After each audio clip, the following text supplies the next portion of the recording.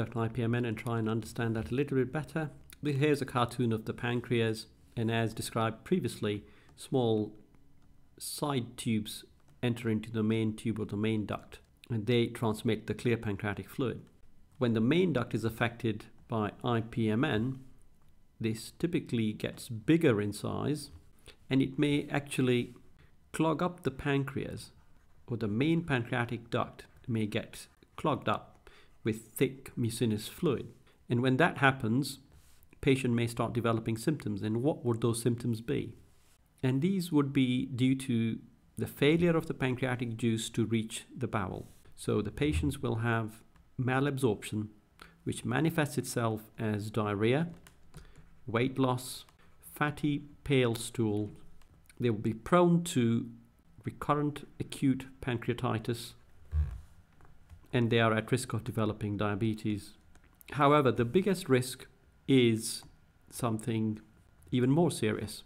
If the pancreas tube attains a diameter of 1 centimeter, or greater, then there's a risk of cancer.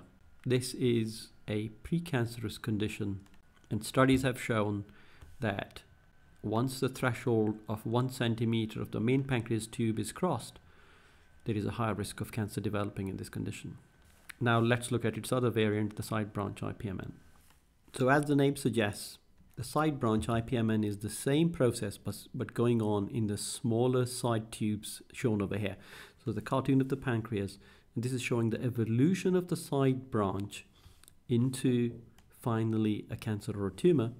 The side branch Ipmn is only small. It gets a little bit bigger and it gets filled with gloopy mucinous material. Further on, the wall gets thicker and small nodules start appearing within the side branch, which is now more dilated and more full of the gloopy material.